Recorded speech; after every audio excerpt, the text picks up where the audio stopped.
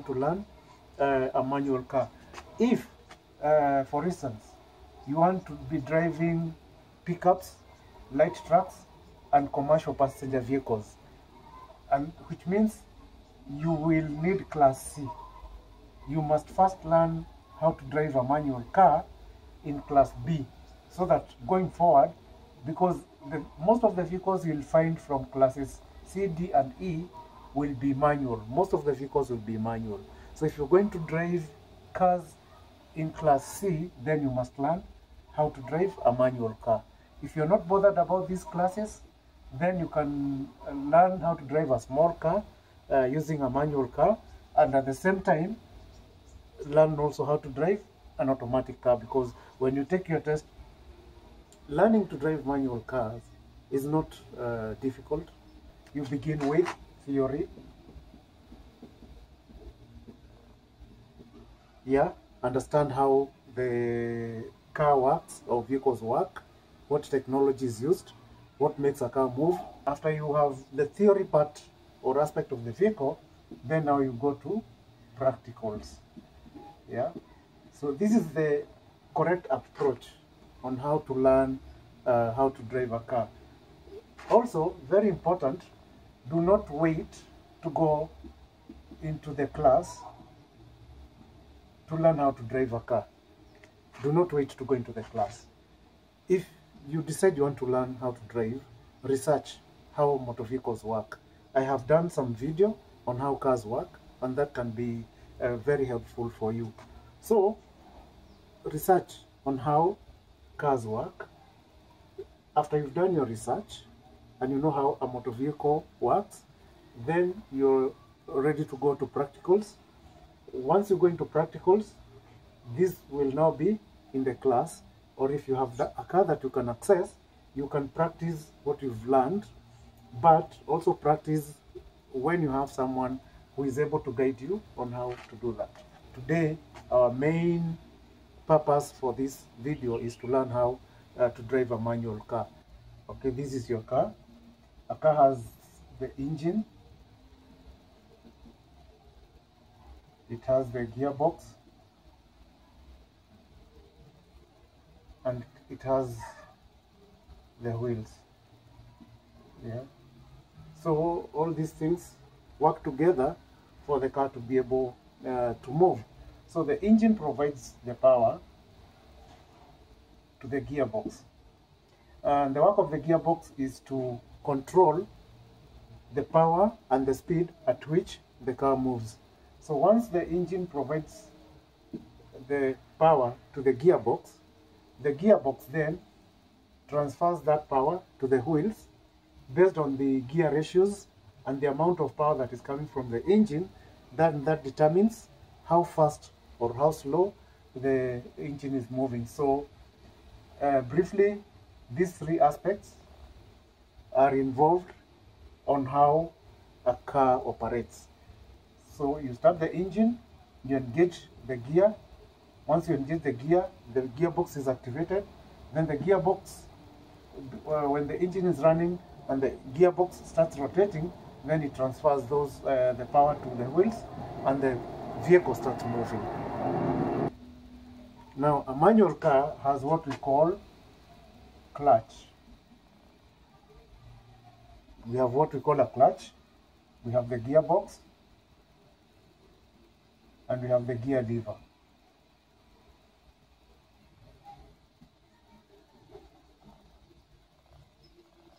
So these three things, or these three items, are what moves a car, a manual car.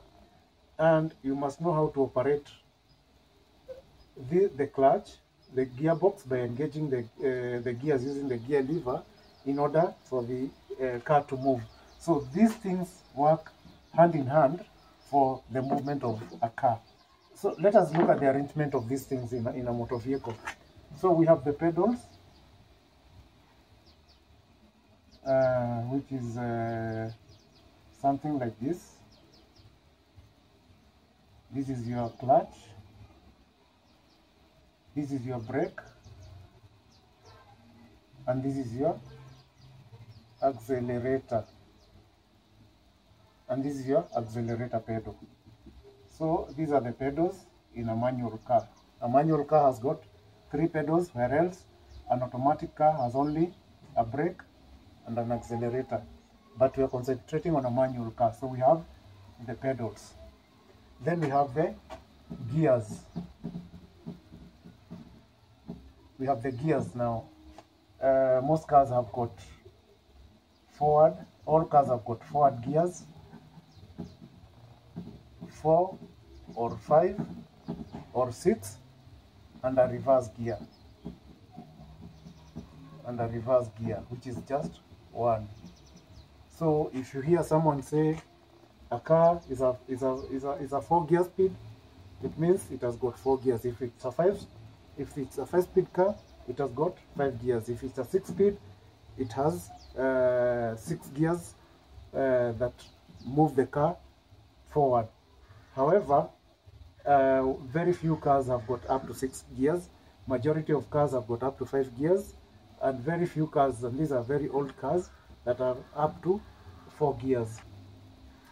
So those gears are arranged in this format.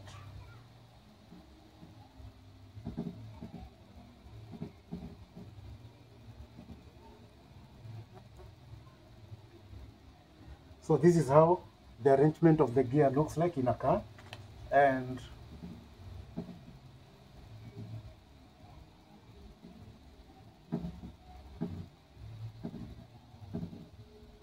this is a 5-speed, because most cars are 5-speed.